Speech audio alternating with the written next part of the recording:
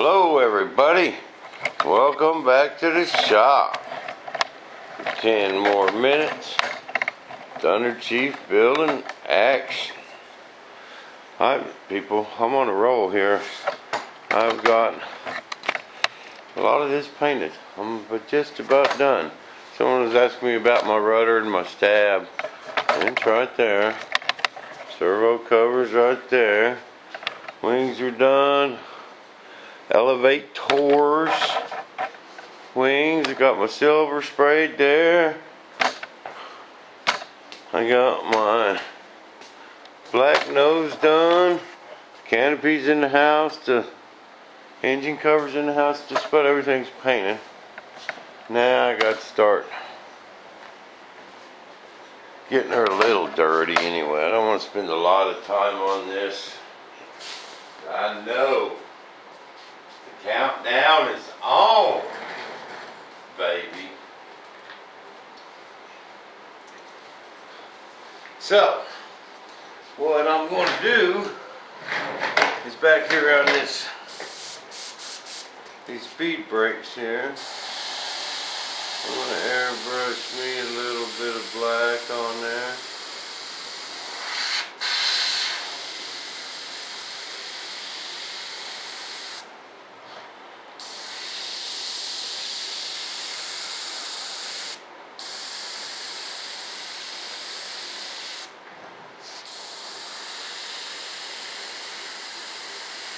Try and get it in the crack itself.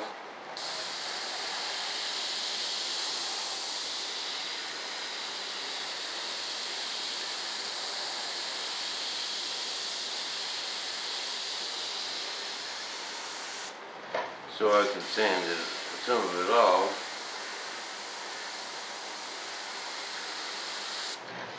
And we don't want to get too concerned about spraying too much black back here.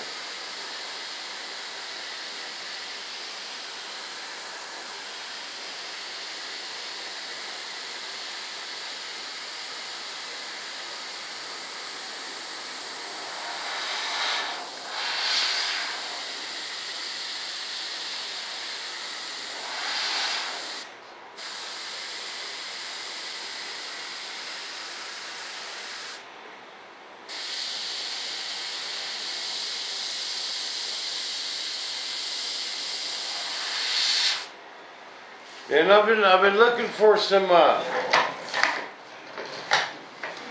scale pictures. I mean real jets.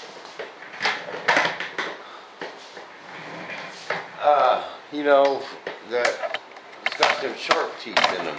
I've got some pictures, and they evidently wasn't real common.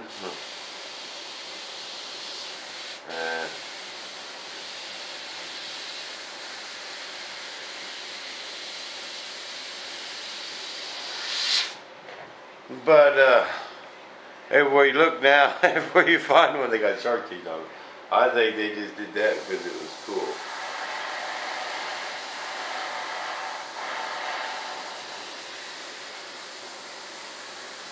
But Joe, my buddy Joe, sent me some pictures of one with a shark jaw.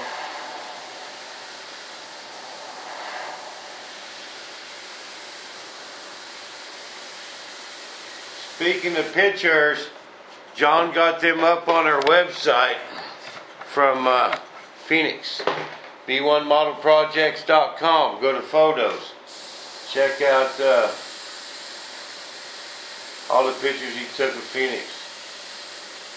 He got the once-in-a-lifetime shot, man. You know, I was flying out there with a big Skymaster F4. I actually followed him out on the taxiway. We was both booking, man. I was probably going, that's close to full throttle. And I came up below him and right behind him, right on his six, right down the runway, about 10 foot off the deck. And I see John standing there. I said, "This is it, John, this is it." And he got it, but he cut off the nose just a little bit. But it's still, it's a good shot. So he's got a bunch of good shots.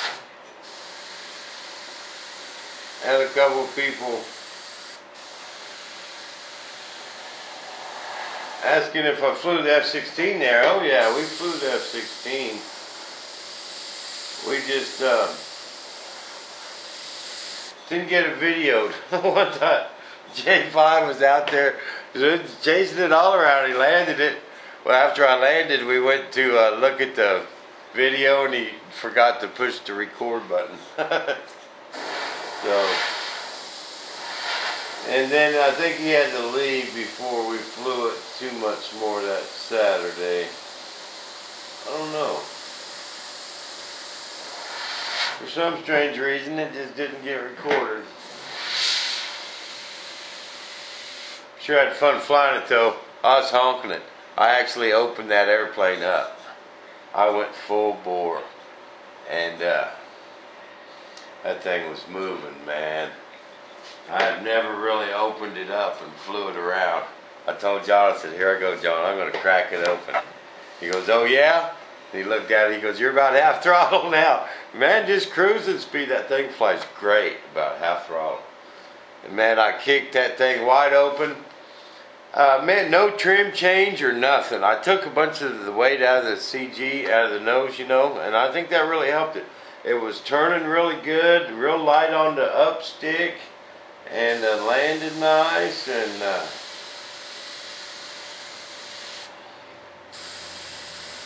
did really well. T-45, I flew it a bunch of times.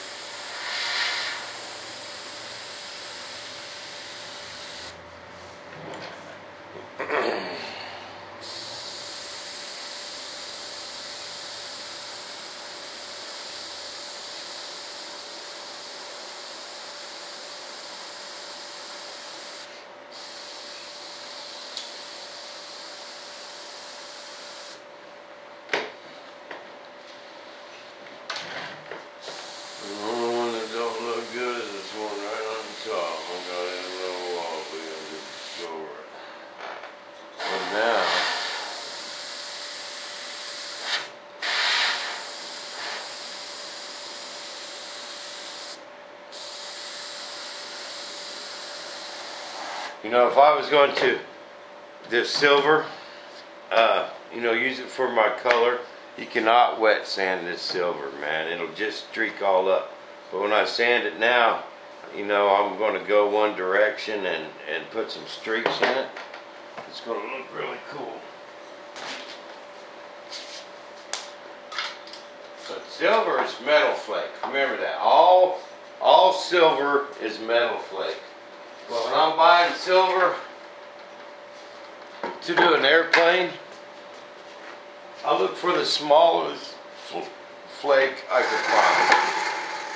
I want that powder, you know, because all silver is metal flake. And it's actually kind of hard to paint silver. It's just got to be a series of mist coats, man. Otherwise, you know, because see, you want that silver to lay down flat. You know, and the flake, you know, each flake is going to lay down. When you spray that silver real heavy, and it starts to pull up and get dark spot, what that is that metal flake starts standing up. It's moving. When you're seeing that big pool of metal flake you just sprayed, and that you see that metal moving, when they end up standing up like that, and that's why it don't look right. But you got to go just a series of mist coats and let it build up, and then it'll look good. But I had a hard time with silver at first, man. I painted a couple silver airplanes, and they just look terrible. We want this to kind of get a little scuffed up looking.